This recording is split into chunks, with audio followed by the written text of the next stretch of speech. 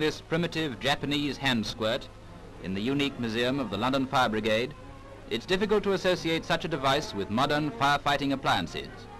But it was in fact an 18th century ancestor, though a very feeble one. Hi everybody, Mark Moorhead at the Hall of Flame Museum of Firefighting. I have the honor to be the Curator of Education at the world's largest historical firefighting museum here in Phoenix, Arizona, where if you can't come into the museum, we'll bring the museum to you. And today we're in Gallery 1 and we have some pieces that we'd like to show you. You know, I always talk about how most of the pieces that we have here at the museum are from the United States. And again, it's not because we wouldn't love to have stuff from all over the world. We would, and we do, just most of us US, but the trouble is bringing it here. Getting that stuff from other countries to this country is an expensive and difficult proposition. But we do have a couple of pieces from other countries and we're very proud of them. And today I want to show you a couple of pieces that we have from Japan. These are hand pumpers from the 1800s, probably from the second half of the 1800s. We're not absolutely sure of the dates on these. This one is a hand pumper that is very similar in some ways to the Western hand pumpers that we have here.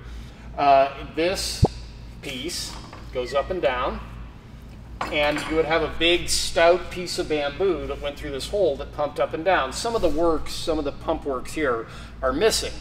But this one was on the island of Honshu. It was near Kyoto, a little village called Kirioka. And it belonged to a rice merchant who lived there and was privately owned.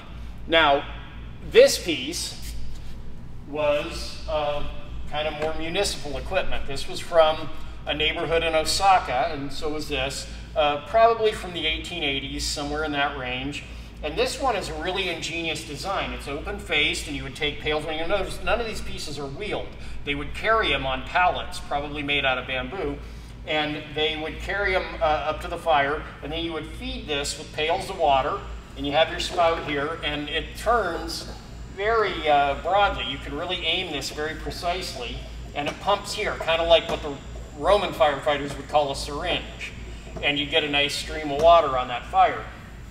Same with that one. That also has a pump. I've never been exactly sure how this one works, but I think you stood it up in a tub, and you would pump it, and over on this side, you have a similar spout. These are very cleverly designed pieces. Now this one, you have a slightly different way of delivering the water. They used to actually use bamboo wands for the delivery system. And we have here a magazine illustration from the 1800s that shows how it's done in Japan. And where the piece these guys are standing on in the picture is really quite similar to this one. But you would get, obviously, a very tight stream that way, but it was a very powerful stream. So it shows how this technology evolved in similar ways in different parts of the world. And they had, you know, very, very effective firefighting, where in an area where firefighting was very different. Fires were a real problem in Edo era Japan because houses were made out of stuff that was really, really flammable. So they really had to get it down to a science, and they really did.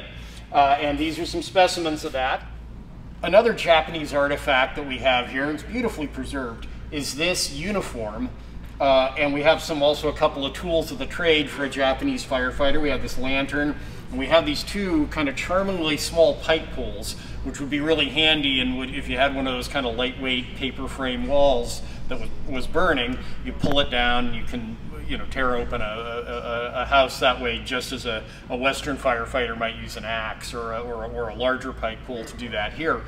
As for this uniform, I have to say that I've always sort of hoped that this was a dress uniform, because beautiful as it is, I have to admit I wouldn't want to get within 100 feet of a fire wearing this thing. But you'd look good, there's no doubt about that.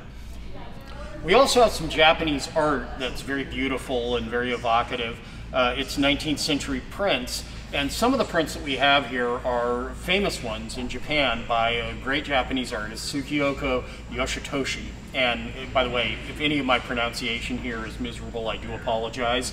But they were from a series of prints that were from the later part of the 1800s that were called the 100 Aspects of the Moon. And among them, there were all sorts of scenes of Edo life, which was what we would now call Tokyo. There were some scenes of firefighting, firefighter uniforms, and firefighting activities and stuff like that.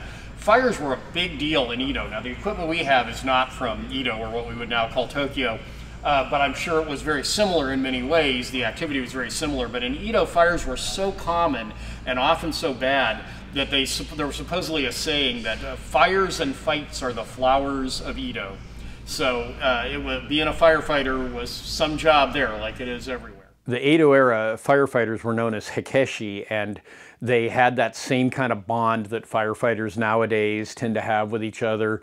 And their approach to firefighting was very much in some ways like the modern approach to wildland firefighting. Because the dense urban areas in Japan were so terribly, terribly flammable, their major approach was they would just tear down houses around the burning area and create a deadline for the fire not to be able to spread past. And it was sort of in the same way that you cut a fire line around to contain a wildfire. But so that was a very violent sort of approach, but probably actually the most effective one. They were also notoriously sort of violent men. They were known as brawlers, and they were very clannish, and they had these very dramatic tattoos.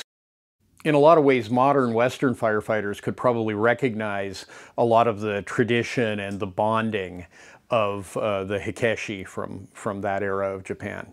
Also, in a lot of the prints, and there are a lot of prints depicting and traditional art depicting the Hekeshi, you often see them carrying this sort of, it looks like a sort of a parasol with ribbons. Probably there is a well-known explanation for what that was for. Wondering if maybe it had to do with figuring the direction of the wind, something like that. But it all looks very dramatic and very beautiful in this Japanese 18th century, 19th century Japanese art. So this is all some of the international stuff that we proudly display here at the Hall of Flame Museum of Firefighting. I'm Mark Moorhead, Curator of Education. Bye-bye.